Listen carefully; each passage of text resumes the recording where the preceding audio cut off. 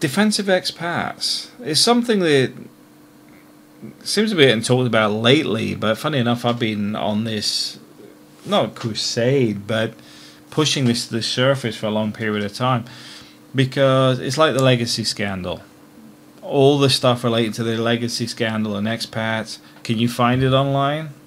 No, it's disappeared. There is always stuff going on online revolving around expats doing something or whatever, and it's basically removed. It's hidden, it's destroyed, deleted, whatever it is, it's gone. But then you have the other side of it where people don't want to talk about the negativity of the Philippines. The negativity is the checklist. Negativity is like, okay, jeepneys, I may get robbed. How do I prevent that happening? The negativity is actually going, okay, if we do get married, what could go wrong? For me, it's called risk analysis, risk management. It is how corporations work. Here's a big surprise. This is how businesses work. They do an analysis on risks. Everything is a risk analysis, a risk management, because in the business world, this is how you value businesses. Because let's be honest here, this is the funny bit, right? Businesses will tell you, being one of the sheep, don't be negative. Don't be negative. You know, yeah, but it's not working. Don't be negative, right? That's how businesses operate. Next level up, do risk analysis. Risk analysis is looking at all those risks that you're saying that's not working or this, that, and then you've got your manager going, don't be negative. But his boss above him is doing a risk analysis on all this stuff to see how it affects the business. It's a joke. So the realities are there's risk analysis going on all the time. You know, like even in the political circus, they have a big story to go through, and then they're burying all the other stuff that they want to release, and it's got to go into the public. But what happens is they slip it in there because this big story buries it all. So even in the political arena, they still have all this negative stuff. It's just buried. They do it on purpose. So don't assume the world's changed and like people aren't negative. It's utter lies. It's just how it's manipulated. It's orchestrated. It's still there. But what you find in the Philippines, you get a lot of expats go, everything's great. Everything's fantastic. Until something goes really wrong. And do you know what happens to those expats? That's it. You don't hear a thing because they normally disappear. I've got friends that moved from the Philippines to Panama and other places because the polish went off the Philippines. They had issues with health. They had issues with family. They had issues with business. They had other... And when I say issues with business, the business was viable. It's just the corruption was so bad. They just thought, I'd rather burn it all and just leave this country. I hate it. Some people end up in those scenarios. But the problem you get online is you don't really talk about this stuff. People don't bring this forward and say, look, this is what happened to me. Just want you to know. Don't care how you think about it. I'm just saying this is what happened, blah, blah, blah. I'm walking away. Could be good if people did do that, you know. If they turn around and says, my life was a living hell because of X, Y, Z, and you might be able to go, oh yeah, but you're a violent drunk or something. It doesn't matter.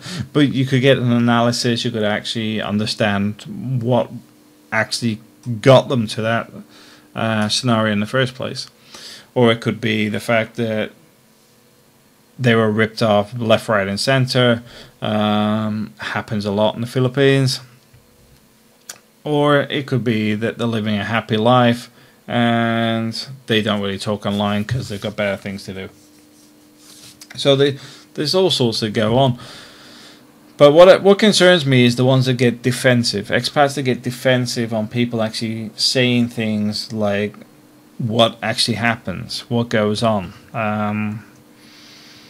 An example of that would be me saying that a German guy was in Cebu that was engaging in sexual liaisons with boys that was giving them AIDS. He was highlighted by the German government before he arrived in the Philippines, because obviously they can't stop him traveling, but then there has to be a case made relating to what he's doing so they can get rid of him. Those sort of things go on in the Philippines all the time. Now, on the everything's great side, nobody even discussed that topic. Not at all. They want to talk about very trivial stuff.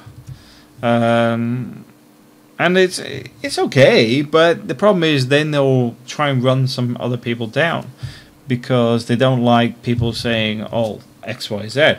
But a lot of people are saying XYZ because they're not covered in other areas of the internet. And I know myself from when I went to the Philippines in 2007, a lot of the information was just junk on the internet at the time. It was out of date, it was lies, etc., etc. I mean, this is why I say to people, if you want the Boracay beaches, then go to Boracay.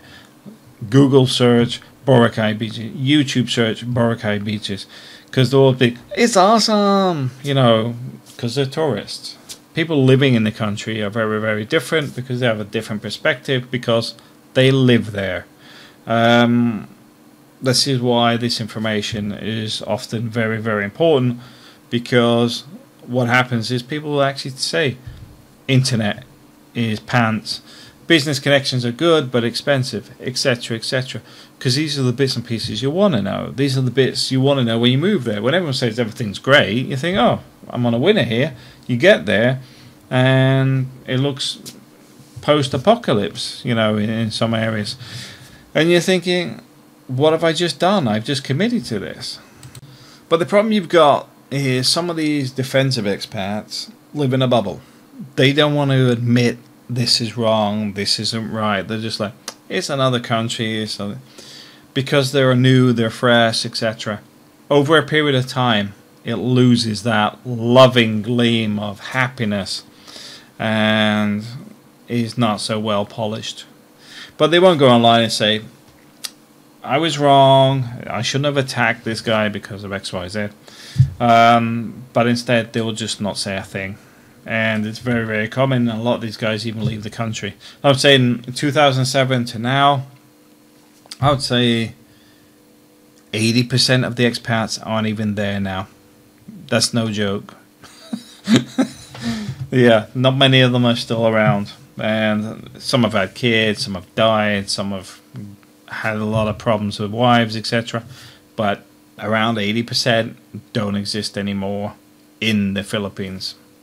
Thanks for watching. Yeah.